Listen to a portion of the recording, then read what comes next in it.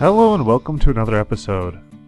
In this episode we're going to be looking at the first screen capturing application available for Chrome OS devices. So that is, yes, for our Chromebooks as well as our Chromeboxes, which is very exciting to know that we do not have to use the Google Hangout kind of hack that we've having to deal with lately, or anybody that's having to use the workaround to get a screen capture going.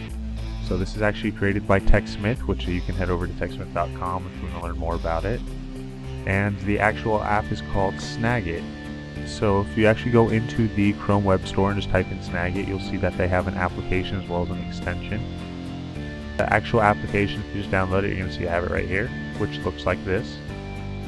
To actually get the screen recording, you'll just come and press this plus button, and you'll get a little box, which I can't actually show you right now, but what you'll get is another pop-up window, and you'll have a window to select that you want to actually record.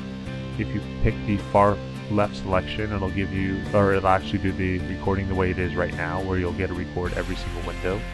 Otherwise, if you select an individual window, it'll only record what's within that exact window that you're looking at. So when you've recorded everything that you're looking for, you just come down to the very bottom right here, go ahead and click the panel, and just click the stop button, and it'll finish the recording.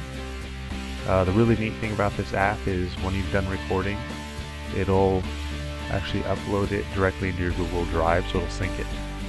And then you also have an option to directly upload it to your YouTube account that you're signed in with your Gmail account with Google Chromebook. So those are really neat features.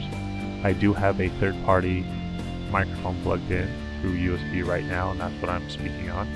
So it works with that as well, which is another positive thing. And so I recommend going to the Chrome Web Store and giving it a try. And don't forget to give them a good rating. If you guys have any questions, go ahead and leave them in the comments below. And thanks for watching. Don't forget to subscribe, and I'll see you guys next video.